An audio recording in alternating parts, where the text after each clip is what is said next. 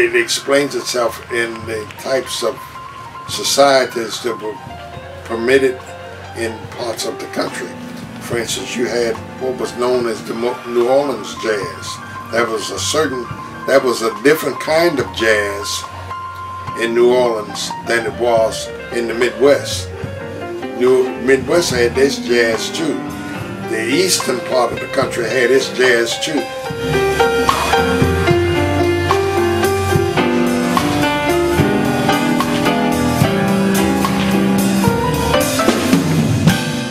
In Atlanta, being a musician, you were somebody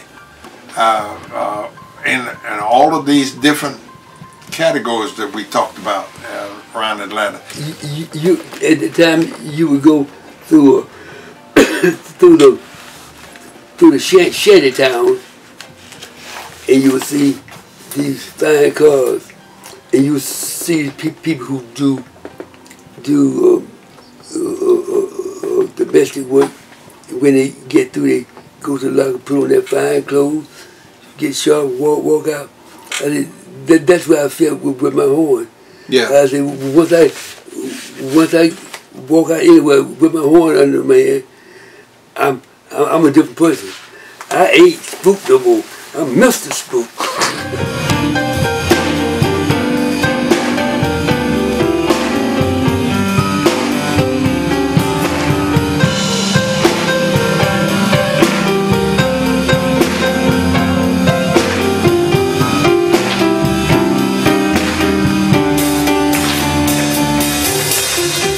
It was a funny thing, as Mason and I came through high school he came through under Graham Jackson.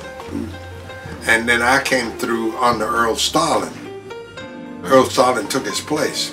But the difference was that Graham Jackson knew what he was doing in every sense of the word, could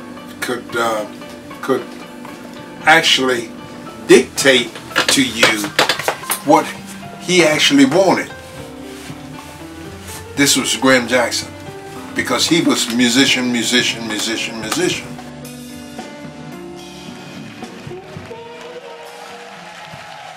Yeah, now I started playing percussion when I was 16 with a little rhythm and blues group, you know, with Tommy Brown.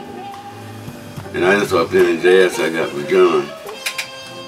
And that was it. The first job he had is that picture up there on the top. Mm-hmm. Okay. The weekends, like Sundays in particular, was dedicated for jazz, preferably for our own entertainment and enjoyment. So there were many jazz clubs around that we could go and perform in, but one in particular that stood out was the Walter Hodges Ballroom. And it was a ballroom which attracted big name entertainment. Al Hibbler was there. Blues King, B.B. King was there. Dinah Washington came down one time, and she was also part of the Walter Hodges Club. Atlanta was a small town, but it was a cultural town with all these schools here.